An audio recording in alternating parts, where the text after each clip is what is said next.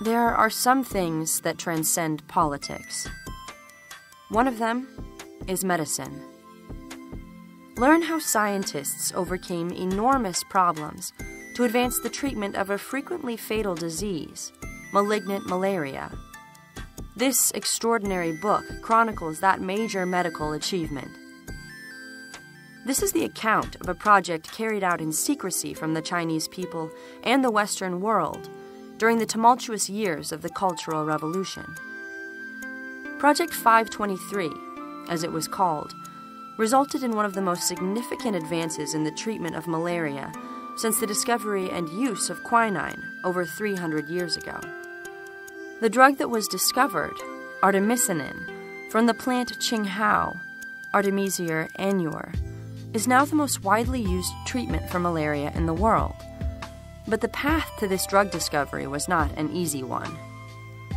It all began with a request from the North Vietnamese Government to Mao Zedong and China for assistance in managing drug-resistant malaria affecting their military forces during the Vietnam-American War.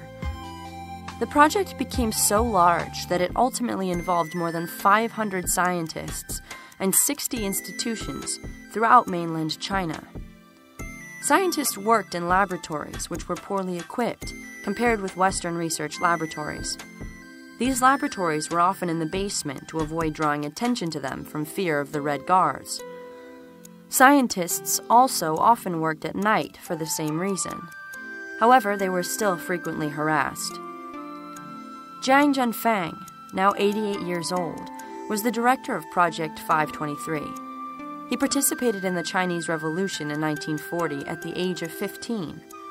From the inception of the project in 1967, he directed its activities until 1980, and then returned to duties at the Military Medical Science Academy. The World Health Organization became involved in the early 1980s to collaborate with Chinese scientists to further develop artemisinin. Unfortunately, due to disagreements on how to proceed, this potentially very positive relationship between the West and China, just as China was considering opening up to the outside world, came to an abrupt end in 1985. The achievement of Project 523 is all the more remarkable because it was carried out during the Cultural Revolution and with the Chinese scientists using obsolete equipment. These researchers were harassed and denigrated, yet they persisted and were successful. Academic and intellectual activity was discouraged and even forbidden during this period in China's history.